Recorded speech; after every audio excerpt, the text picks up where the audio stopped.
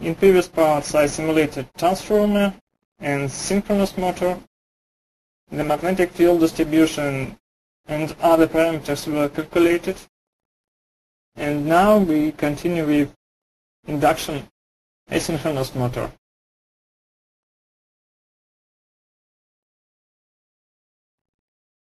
I will simulate the 3-phase induction motor and calculate the complete torque versus speed curve.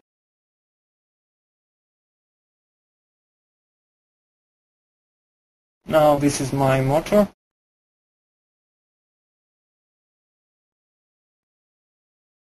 The problem type is AC magnetics. The frequency is 50 Hz.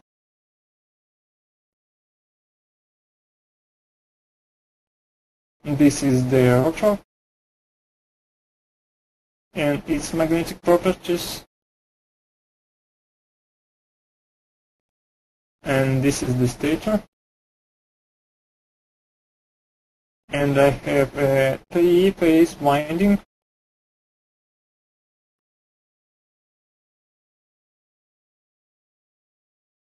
I specify here the value and the phase shift.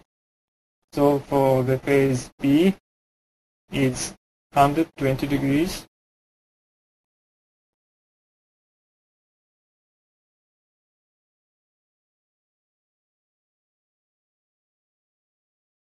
Now let's take a look at the result.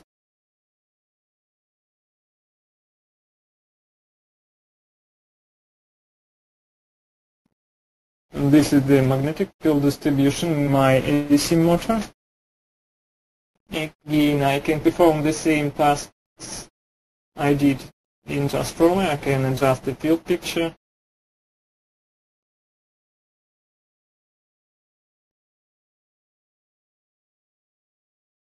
I can view local values.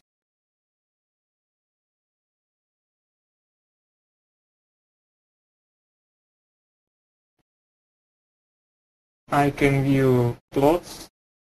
I can calculate the torque.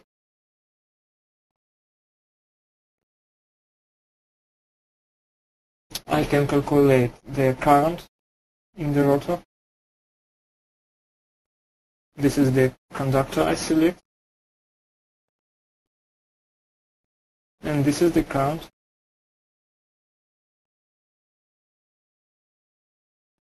Now let's calculate the torque versus speed curve. In AC motors, the field rotates with synchronous speed and the rotor rotates a bit slowly. For rotor, the magnetic field rotates with a slip speed. If I change the frequency in my model, that means that I change the rotor speed. So let's simulate it. I will change the frequency. I will simulate the problem and calculate the torque.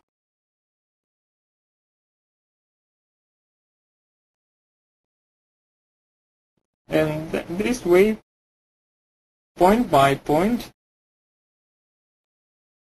I will get the complete curve.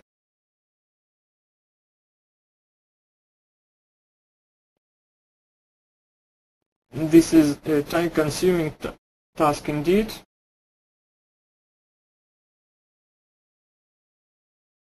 And with QuickField, you can do it faster.